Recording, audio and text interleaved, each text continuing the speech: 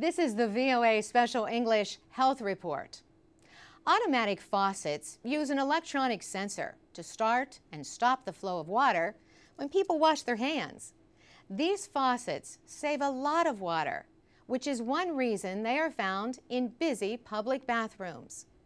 Another reason is because of concerns about the spread of infection by people touching the handles on traditional faucets. Hospitals started using automatic faucets about 10 years ago, but a new study at one hospital finds that these devices may not always be worth the savings in water use.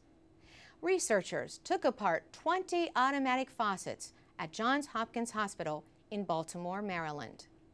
They found that half contained Legionella bacteria, compared to 15% of manual faucets. Healthy people rarely get sick from the bacteria, so the study should not concern most users of automatic faucets in public bathrooms. But Legionella bacteria can cause a form of pneumonia in people with weakened immune systems. These include patients with diseases like cancer and HIV/AIDS, and those who have recently had an organ transplant. After their first tests, the researchers cleaned the water system with chlorine dioxide, but they found that 29% of the automatic faucets were still contaminated with bacteria. That compared to 7% of the manual faucets. The researchers have some theories. Dr. Emily Sidnor says the automatic faucets contain more parts, so there are more areas where bacteria could grow. Also, the reduced water pressure in low-flow faucets might not remove as much bacteria from surfaces.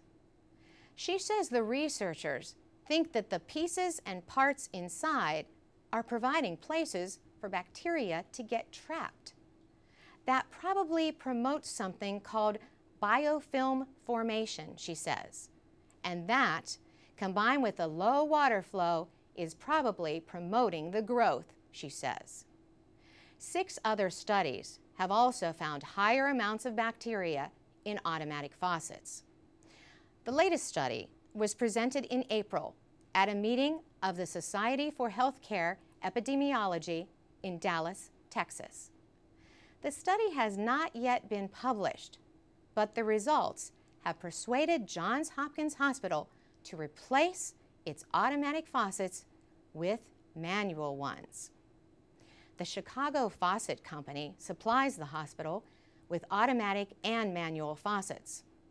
Patrick Kimmener is the Senior Vice President of Sales. He says the 110-year-old company has been a long-term supplier for a lot of healthcare facilities in the United States. He said he had not seen the full study, but we're more than interested to find out what those findings would be. For VOA Special English, I'm Carolyn Presutti.